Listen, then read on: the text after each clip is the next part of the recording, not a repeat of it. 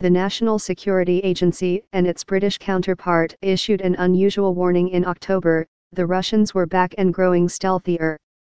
Groups linked to Russia's intelligence agencies, they noted, had recently been uncovered boring into the network of an elite Iranian hacking unit and attacking governments and private companies in the Middle East and Britain, hoping Tehran would be blamed for the havoc.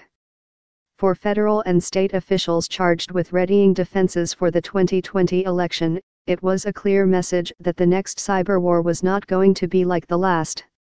The landscape is evolving, and the piggybacking on Iranian networks was an example of what America's election security officials and experts face as the United States enters what is shaping up to be an ugly campaign season marred by hacking and disinformation. American defenses have vastly improved in the 4 years since Russian hackers and trolls mounted a broad campaign to sway the 2016 presidential election. Facebook is looking for threats it barely knew existed in 2016, such as fake ads paid for in rubles and self-proclaimed Texas secessionists logging in from St. Petersburg. Voting officials are learning about bots, ransomware, and other vectors of digital mischief. Military officials are considering whether to embrace information warfare and retaliate against election interference by hacking senior Russian officials and leaking their personal emails or financial information. Yet interviews with dozens of officials and experts make clear that many of the vulnerabilities exploited by Moscow in 2016 remain. Most political campaigns are unwilling to spend what it takes to set up effective cyber defenses. Millions of Americans are still primed to swallow fake news. And those charged with protecting American elections face the same central challenge they did 4 years ago: to spot and head off any attack before it can disrupt voting or sow doubts about the outcome. It is a task made even more difficult by new threats to the election from other American rivals, such as Iran, which has more motive than ever to interfere in 2020 after a drone strike killed its top security and intelligence commander last week in Iraq. The Russians were sloppy in 2016 because they caught Americans off guard. Now hackers and trolls, who have seen their tradecraft splashed across the pages of American intelligence assessments and federal indictments, are working far harder to cover their tracks. They are, as one American intelligence official put it, refreshing their operations. One of the 2 Russian intelligence units that hacked the Democrats in 2016, known as a Fancy Bear, has shifted some of its work to servers based in the United States in an apparent attempt to thwart the NSA and other American spy agencies, which are limited by law to operating abroad, according to federal officials tracking the moves. The other unit, known as a Cozy Bear, abandoned its hacking infrastructure 6 months ago and has dropped off the radar, security analysts said. The trolls at the Internet Research Agency, the now indicted outfit behind much of the Russian disinformation spread in 2016, have ditched email accounts that were being tracked by Western intelligence agencies and moved to encrypted communication tools, like Proton Mail, that are much harder to trace. They are also trying to exploit a hole in Facebook's ban on foreigners buying political ads, paying American users to hand over personal pages, and setting up offshore bank accounts to cover their financial tracks, said an official and a security expert at a prominent tech company. At the Department of Homeland Security, there is renewed anxiety about a spate of ransomware attacks on American towns and cities over the last year. The attacks, officials say, revealed gaping security holes that could be exploited by those looking to disrupt voting by locking up and ransoming voter rolls or simply cutting power at critical polling centers on election day. And while large-scale hacking of voting machines is difficult, it is by no means impossible. There are also weak points up and down the long chain of websites and databases used to tally and report votes, officials said.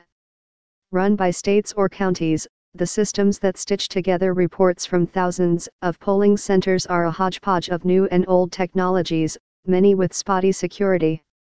With the first primaries just weeks away, officials are keeping a watchful eye for hints about what to expect come November. The widespread expectation is that hackers, who may have only a single shot at exploiting a particular bug or vulnerability, will wait until the general election rather than risk wasting it on a primary. Some of the meddling is homegrown. Americans have been exposed spinning up fake websites for Democratic frontrunners and paying Macedonians to promote divisive political views. Facebook, the most important digital platform for political ads, also made it clear this week that it would not police political messaging for lies or misleading claims. With Americans so mistrustful of one another, and of the political process, the fear of hacking could be as dangerous as an actual cyber attack, especially if the election is close, as expected. That is what happened last November in Kentucky, when talk of a rigged election spread online after it became clear that the governor's race would come down to the wire. You don't actually have to breach an election system in order to create the public impression that you have, said Laura Rosenberger, director of the Alliance for Securing Democracy, which tracks Russian disinformation efforts. Chaos is the point, she added. You can imagine many different scenarios. Still, officials say, the deepest challenges come from abroad. Iran, under harsh sanctions that were not in place 4 years ago, nosed around the election system in 2018. More recently, Iranian hackers have been caught trying to compromise President Trump's campaign and impersonating American political candidates on Twitter. For his part, Mr. Trump has already warned North Korea against interference, though he appeared to be referring to missile launches meant to embarrass him. The president has shown far less concern about Russian interference. He has repeatedly questioned the idea that Moscow meddled in the 2016 election, viewing such talk as a challenge to his legitimacy. In his zeal to find another culprit, Mr. Trump eagerly embraced a Russian-backed conspiracy theory that shifted the blame to Ukraine, and set in motion the events that led to his impeachment. American officials, however, are nearly unanimous in the conclusion that Russia interfered in 2016, and that it remains the greatest threat in 2020. Unlike other countries, which are seen as eager to influence American policy, Russia appears, above all, to be interested in undermining confidence in America's democratic institutions, starting with the voting process. Then and now, officials and experts said, the Russians and others could bank on one constant: America's partisan divide, which engenders deep cynicism among Democrats and Republicans alike.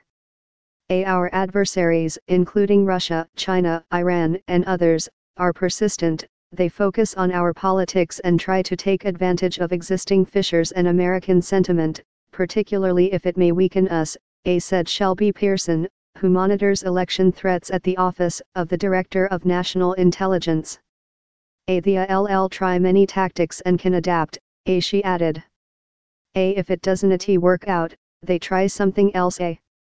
In the public imagination, the defining elements of Moscow's interference in the 2016 election were disinformation and the hacking of Democratic Party emails. But as they look to 2020, many election security officials and experts say the most worrying piece of the Russian meddling was the hacking of state election systems. Election systems in all 50 states were targets of Russian hackers in 2016, though voting went smoothly in most places. In the estimation of many officials and experts, the effort was probably a trial run meant to probe American defenses and identify weaknesses in the vast back-end apparatus: voter registration operations, state and local election databases, electronic poll books and other equipment through which American elections are run. One expert told the Senate Intelligence Committee that Russia was conducting the reconnaissance to do the network mapping, to do the topology mapping, so that you could actually understand the network, establish a presence so you could come back later and actually execute an operation. Of particular concern is the Russian hacking of 3 companies that provide states with the back-end systems that have increasingly replaced the thick binders of paper used to verify voters' identities and registration status. Current and former officials say American intelligence agencies determined in 2017 that the companies' systems had been penetrated. But officials still cannot say how far the hackers got or whether any data was stolen or corrupted. The companies operate without federal oversight. It is states, after all, that run American elections, yet most lack the resources or expertise to oversee what are essentially tech firms. As a result, little is known about the company's security, employee requirements, or supply chain practices, experts said. One of the targeted companies, VR Systems, provided e-poll books to Durham County, North Carolina, where malfunctions with the electronic systems in 2016 led to scores of voters being told incorrectly that they had already cast ballots or were ineligible to vote. Though officials declassified a report in recent weeks that showed configuration errors, not an attack, were to blame for the problems in Durham, experts say the election day chaos there highlighted the risk of an attack or ordinary malfunction that blocks voters from casting their votes in swing states. The rise of ransomware, which typically locks a system until victims pay the attackers in a cryptocurrency like Bitcoin, has given another weapon to attackers looking to sow chaos and digitally disenfranchise voters. American cities and towns faced a record number of ransomware attacks last year, with more than 100 federal, state, and municipal governments hit. Homeland Security officials are investigating whether Russian intelligence was involved in any of the attacks, according to two department officials who spoke on the condition of anonymity to discuss sensitive intelligence. They are looking into whether cybercriminals, who appeared to be motivated by greed, were used as decoys to test the defenses of states and cities that might make ideal targets closer to the election.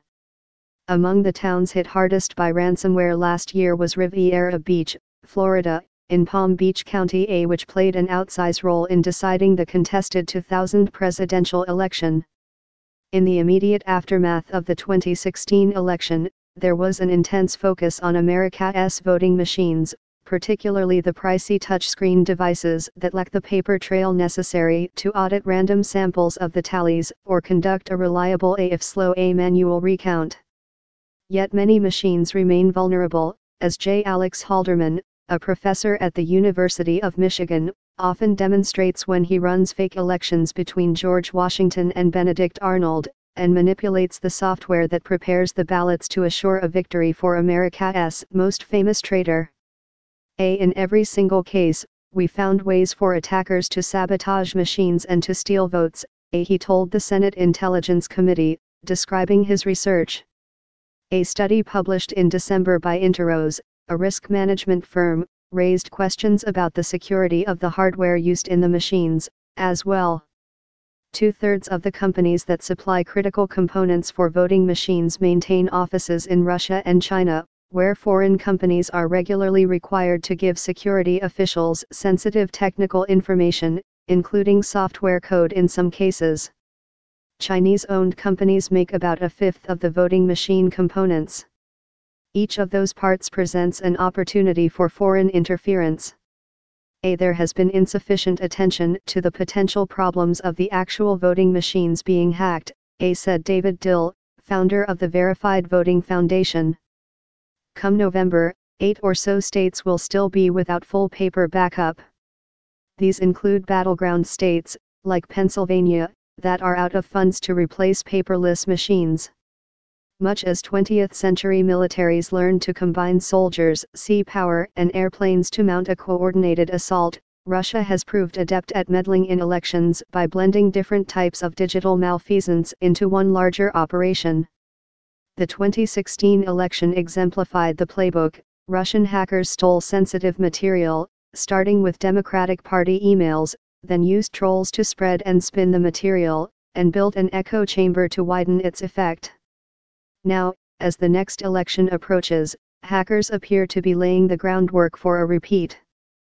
But this time they are employing techniques that are more sophisticated and dangerous in their attempts to steal potentially embarrassing material from political campaigns. Security experts say they are witnessing a significant ramp-up in attempts to hack Democratic front-runners.